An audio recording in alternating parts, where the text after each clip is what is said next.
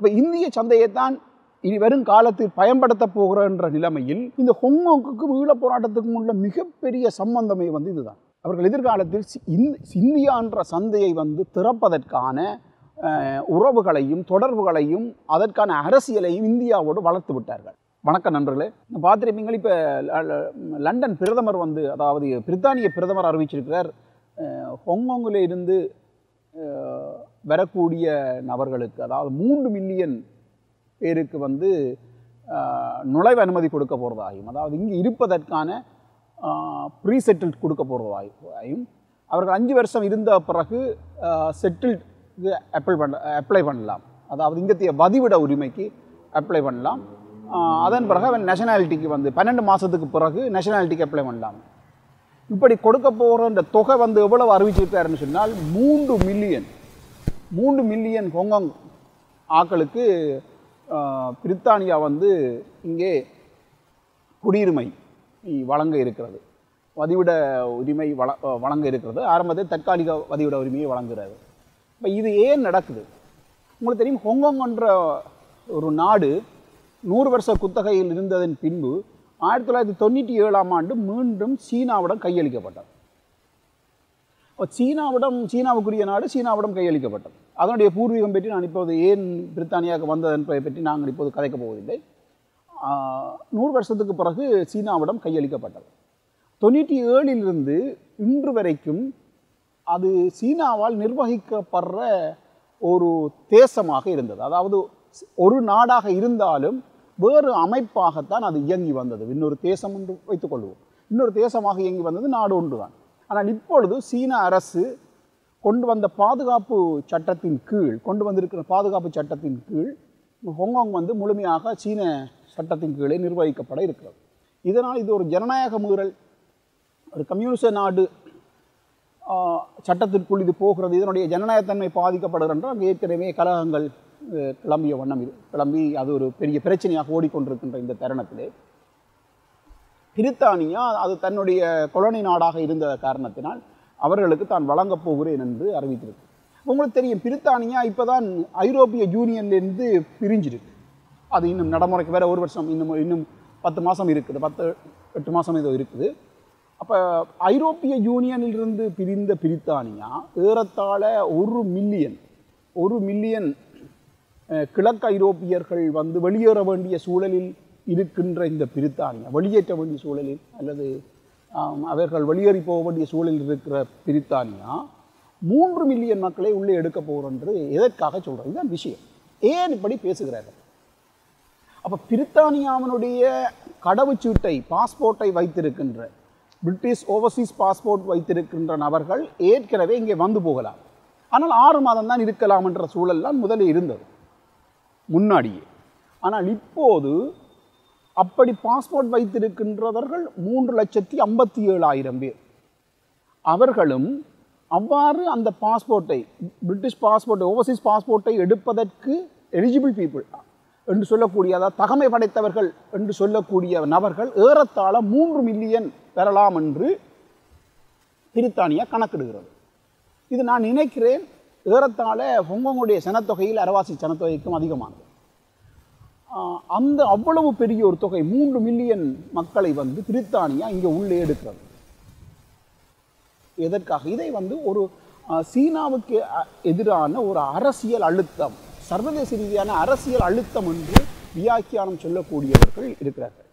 என்று வியாக்கியானம் என்று சொல்லப்படுகின்ற ஒரு தொகை இருக்குது. சீனாவுக்கான ஒரு அரசியல், சர்வதேச ரீதியான ஒரு அரசியல் அழுத்தம். ஆனால் இதற்கு பின்னால் இன்னொரு விஷயம் இருக்கிறது. ஹொங்கோங்கில் இருக்கிறவர்கள் 3 மில்லியன் மக்களை இங்கே உள்ளே பிரித்தானியா எடுப்பதாக இருந்தால் அங்கே இருப்பவர்கள் அடிப்படையாக தங்களுடைய சொத்துக்களை விற்றுக்கொண்டு இங்கே வர வேண்டும். தங்களுடைய சொத்துக்களுடன், தங்களுடைய பணத்துடன், தங்களுடைய வைப்புகளுடன் அவர்கள் இங்கே கிளம்பி வருவார்கள்.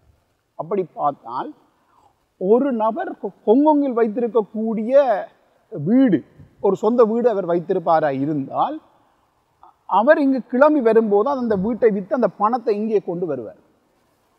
அதே போல் ஏனைய பிஸ்னஸுகள், சொத்துகள், இருக்கக்கூடிய ஏனைய அசட்ஸ், சொத்தினுடைய வேறு பகுதிகளை கொண்டு இங்கே வரும்போது பல ட்ரில்லியன் டாலர்ஸ் நிதி வந்து பிரிட்டிஷுக்கு உள்ளே பாய போகிறது. பல ட்ரில்லியன் டாலர்ஸ் நிதி வந்து உள்ளே பாய போகிறது. அதே நேரம் ஸ்கில் பீப்புள்ஸ் எல்லோருமே வந்து ஹாங்காங் உங்களுக்கு தெரியும் ஒரு மிகவும் தொழில்மயமான ஒரு நாடாக இருந்த, சிறிய நாடென்றாலும் தொழில்மயமான ஒரு நாடாக இருந்தது.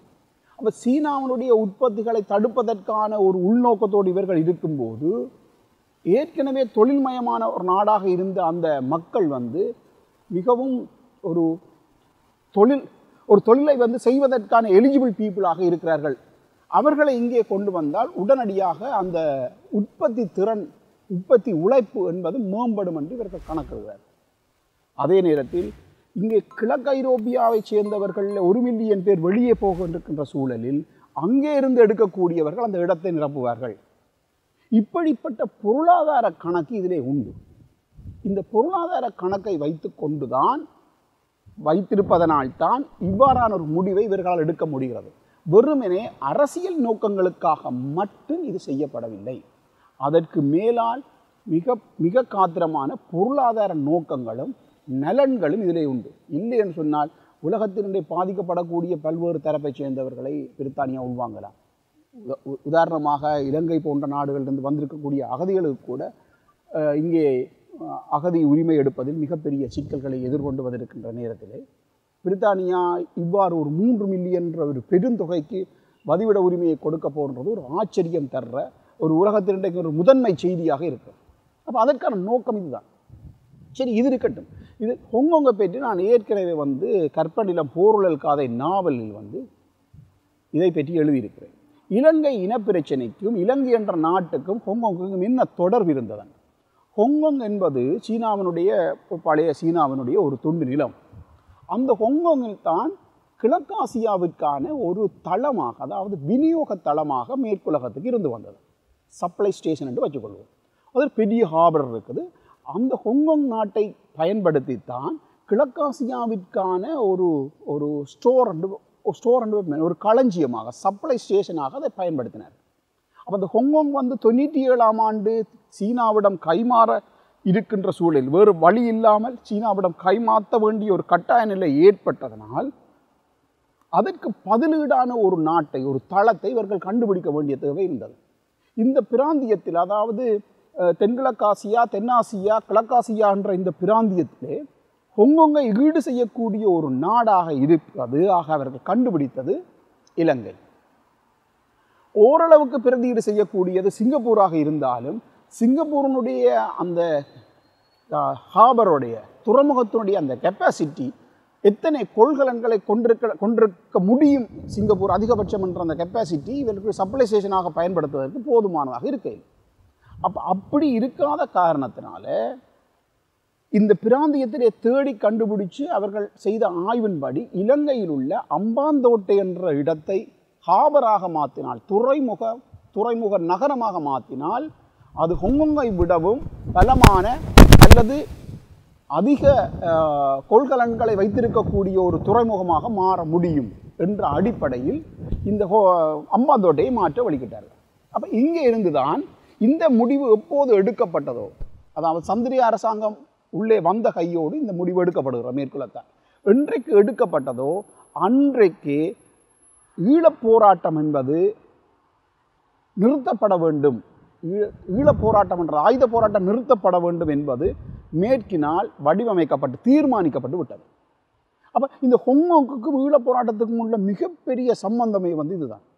அந்த ஹாங்காங் எப்போது சீனாவிடம் கைமாறியதோ அன்றைக்கே அவர்கள் அம்பாந்தோட்டை, அதற்கு முன்னாடியே அவனுடைய ஆய்வின்படி அம்பாந்தோட்டையை வந்து துறைமுக நகரமாக மாற்றி அதனை பதிலீடு செய்வது, ஒரு சப்ளை ஸ்டேஷனாக மாற்றுவது என்ற ஒரு முடிவு எடுத்தார்கள். தவிரவும் அவர்கள் எதிர்காலத்தில் 94ஆம் ஆண்டு நிலைமையில் அவர்கள் எதிர்காலத்தில் இந்தியா என்ற சந்தையை வந்து திறப்பதற்கான உறவுகளையும் தொடர்புகளையும் அதற்கான அரசியலையும் இந்தியாவோடு வளர்த்து விட்டார்கள்.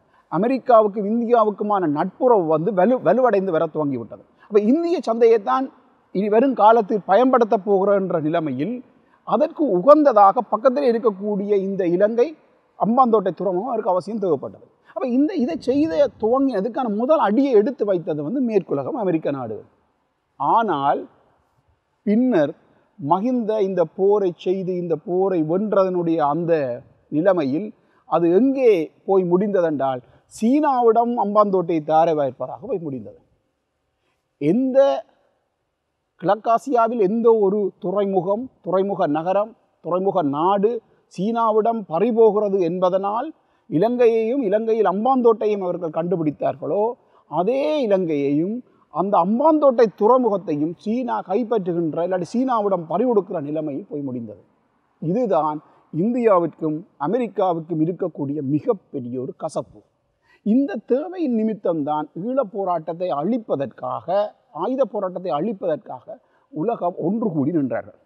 அப்போ அது இந்த அரசியல், இந்த அரசியல் அடிப்படையாக அமைந்த ஒரு அரசியல். ஈழப் போராட்டத்தை அழிப்பதென்ற ஒரு சர்வதேச முடிவுக்கான அடிப்படை காரணங்களில் ஒன்று இது, முக்கிய காரணங்கள் ஒன்று இது. அப்போ இதுதான் நடந்தது. இன்றைக்கு அந்த ஹாங்காங் மக்களில் 3 மில்லியன் மக்களை இவர்கள் இங்கே வதிவிடம் கொடுக்கிறார்கள். ஆனால் பிரித்தானியாவினுடைய கொலனியாக இருந்ததனால் 3 ராச்சியங்களாக இருந்த இலங்கையை, அதாவது கண்டி ராச்சியம், கரையோர ராச்சியம்,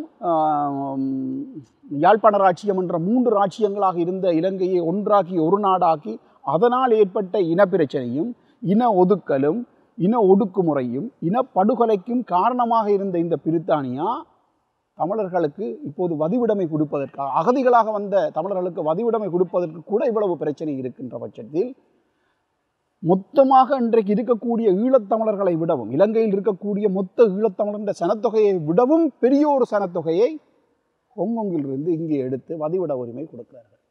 இதுதான் உலக அரசியலுடைய மிக சூக்குமமான நாடகம். இதனை நாங்கள் புரிவதற்காக இந்த விஷயத்தை பகிர்ந்து கொண்டதில் நல்லது. இது பற்றி நாங்கள் மேலும் ஒரு வீடியோவில் நாங்கள் இது தொடர்பாக இன்னும் ஆராயலாம். நன்றி நண்பர்களே, நல்லது, வணக்கம்.